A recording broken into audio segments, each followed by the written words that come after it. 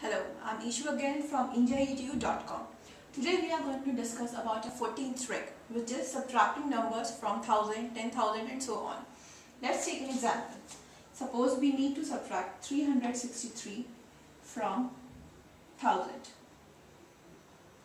What we need to do is, first we need to check that there should be number of digits as there are number of zeros.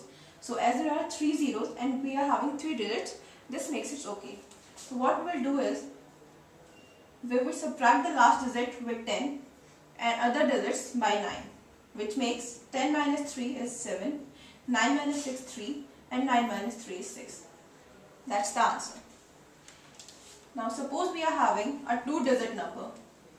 Let's say we are having 47 and we need to subtract it from 1000. Now here we are having 3 zeros but only 2-digit number is there. What we'll do is we'll put a 0 before this number. And similarly, we will subtract the last digit by 10 and other digits by 9. So 10 minus 7 makes 3, 9 minus 4 makes 5 and 9 minus 0 is 9. This is the answer. Let's take another example. Let's take 4, 6, 5, 4, 9 and subtract it from 1 lakh.